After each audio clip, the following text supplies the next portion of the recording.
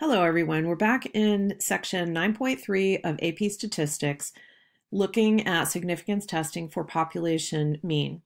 I didn't mean to leave you with a cliffhanger at the end of part 1, but I knew we needed a little bit more time and thought this would be a good way to break it up. So here again we are with our table of data. Remember that we ran an experiment. We measured the self-reported depression level for people after they had been either 2 days with caffeine pills or without and with a placebo, and deprived completely of any caffeinated beverages. Let's take a look at the situation. Why did researchers randomly assign the order in which subjects receive placebo and caffeine? You may have thought of this when you were reading the question.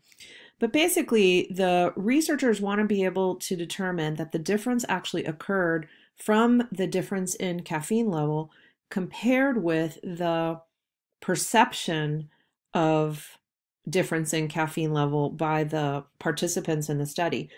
So if they didn't know which one they were getting, the placebo or the caffeine capsules, and the order was randomized, then truly the only difference that we would see in their depression level should be attributable to the difference in caffeine level. We're always concerned about the order of the treatments. This is why we randomize. Suppose that caffeine were given to all of the subjects during the first 2-day period. What if the weather were nice on those 2 days and nicer than on the second 2-day period when then they were all taking the placebo capsules? Researchers wouldn't be able to tell whether the difference in depression was because of the weather or because of the caffeine treatment. Random assignment of the caffeine and placebo of the 2 time periods in the experiment should help us make sure that there are no other variables like the weather that is affecting the subject's responses to the depression questionnaire. Let's see what the test is going to look like. For state, if caffeine deprivation has no effect on depression, then we would expect the actual mean difference in depression scores to be 0. So how are we actually going to put that in our hypothesis? Well, we're going to create a mu sub d, or population mean of the difference. And if there's no difference, which is going to be our status quo hypothesis, our null hypothesis, then if there's no difference, then that means the difference is 0. Our alternative hypothesis is that there is a positive difference, and if you remember the direction of the subtraction, that indicates we would have a greater depression level when subjects were taking the placebo. In this case, always, we indicate what our parameter of interest and our population of interest are. So this says where mu sub d is a true mean difference, placebo minus caffeine, in depression scores for subjects like these. And we choose the order of subtraction. We could have done it the other way, but because we're trying to find positive reporting of depression, we chose it this way. No significance level was given to us in the question, so we're going to default to an alpha of 0.05. Next, we need our plan, and this is going to include our checking for conditions. So if conditions for inference are met, we will conduct a paired t-test for difference in population mean. We start with random. Researchers randomly assign the treatments placebo then caffeine or caffeine then placebo to the subjects. This is an example of a randomized experiment, not random selection of subjects, randomized experiment. The 10% condition, we aren't actually sampling, so it is not necessary for us to check the 10% condition for use of the standard deviation equation that we're going to be plugging into our test statistic equation. The next condition is going to be our normal or large sample size condition. And we have no idea what the population distributions look like. We do know that our sample size with n equals 11 is too small for the central limit theorem to apply. So that means that we're going to need to graph our samples in order to see if it's safe for us to use t procedures. Remember that we're looking for strong skewness or outliers, and that would preclude us from using t procedures. So you can see that we graphed it 3 different ways: the histogram of the differences, the box plot of the differences, and the normal probability plot of the differences. We see from the box plot that we have no outliers. We see from the normal probability plot that we have a little bit of an S-curve going on. It's kind of linear, but kind of not. And in the histogram, we really don't see anything that, we do have skew, definitely have skew, and we can also see that in the box plot. We can also see that in the normal probability plot, but it's not strong enough for us to stop where we are and not continue the test.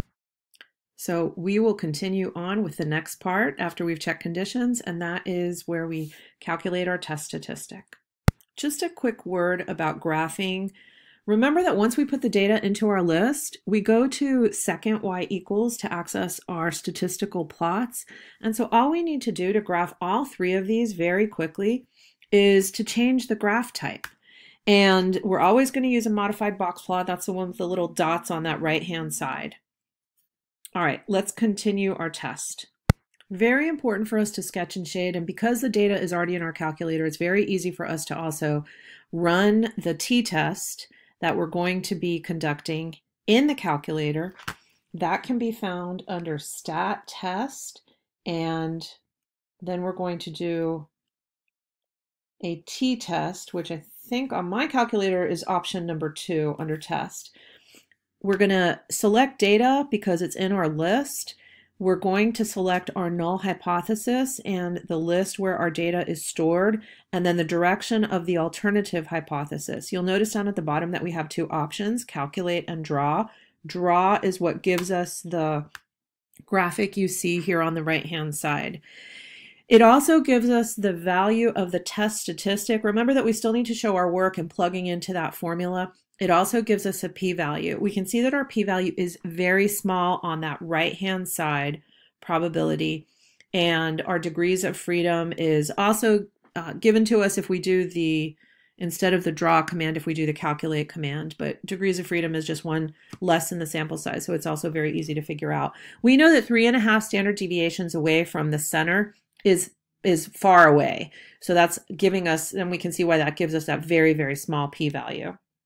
So that leads us to the conclude part, where we compare our alpha and our p-value. In this case, our p-value is smaller than our alpha that we selected of 0.05, so we reject the null hypothesis saying that the difference is 0. We have convincing evidence that the true mean difference, placebo minus caffeine, in depression score is positive for subjects like these. This is really good evidence of why I need my morning cup of tea. Okay, using tests wisely. This is much more than just going through the mechanics of running the significance test. We want to be able to really be careful when we're interpreting significance tests in context. We want to, if you remember back in section 2, we talked a lot about the type 1 and type 2 errors. We want to be able to have a really good understanding of those and what the consequences of each one might be so that we can avoid the worst consequences as needed.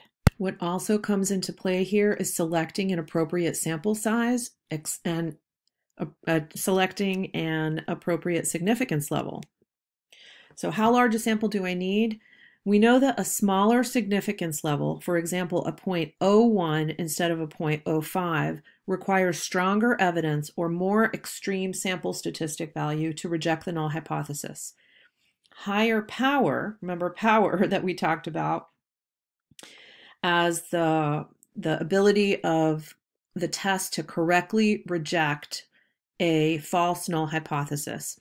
Higher power gives a better chance of detecting a difference when it really exists, like in the potato chip example.